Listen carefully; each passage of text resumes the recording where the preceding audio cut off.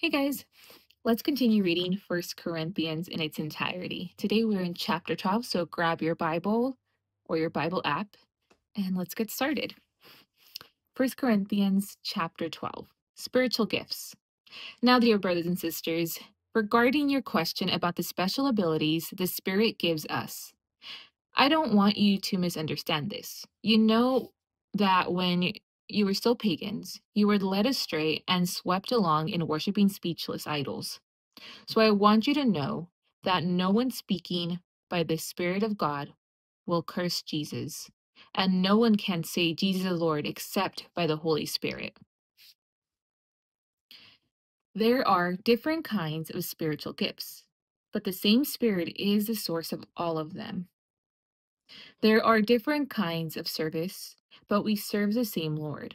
God works in different ways, but it is the same God who does the work in all of us. A spiritual gift is given to each of us so that we can help each other. To one person, the Spirit gives the ability to give wise advice. To another, the same Spirit gives a message of special knowledge. The same Spirit gives great faith to another. And to someone else, the one Spirit gives the gift of healing. He gives one person the power to perform miracles and another the ability to prophesy. He gives someone else the ability to discern whether a message is from the Spirit of God or from another spirit. Still, another person is given the ability to speak in unknown languages, while another is given the ability to interpret what is being said.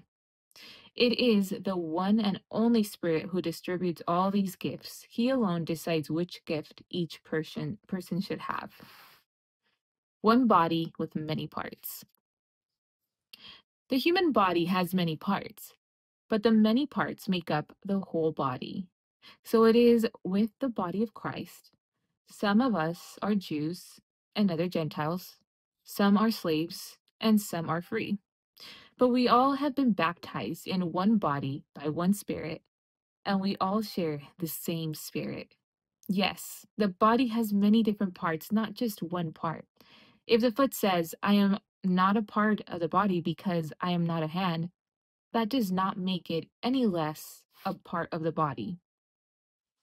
And if the ear says, I am not a part of the body because I am not an eye, would that make it any less part of the body? If the whole body were an eye, how would it hear? Or if your whole body were an ear, how would it smell anything?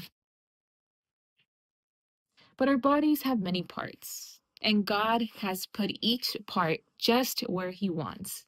How strange a body would it be if it had only one part? Yes, there are many parts, but only one body. The eye can never say to the hand, I don't need you. The head can't say to the feet, I don't need you. In fact, some parts of the body that seem weakest and least important are actually the most necessary. And the parts we regard as less honorable are those we clothe with the greatest care. So, we carefully protect those parts that should not be seen, while the more honorable parts do not require this special care. So, God has put the body together such that extra honor and care are given to those parts that have less dignity. This makes for harmony among the members, so that all the members care for each other. If one part suffers, all the parts suffer with it. And if one part is honored, all the parts are glad. All of you together are Christ's body, and each of you is part of it. Here are some of the parts God has appointed for the church. First are the apostles, second the prophets, third are teachers, then those who do miracles, those who have the gift of healing, those who can help others, those who have the gift of leadership, those who speak in unknown languages. Are we all apostles? Are we all prophets? Are we all teachers? Do we all have the power to do miracles?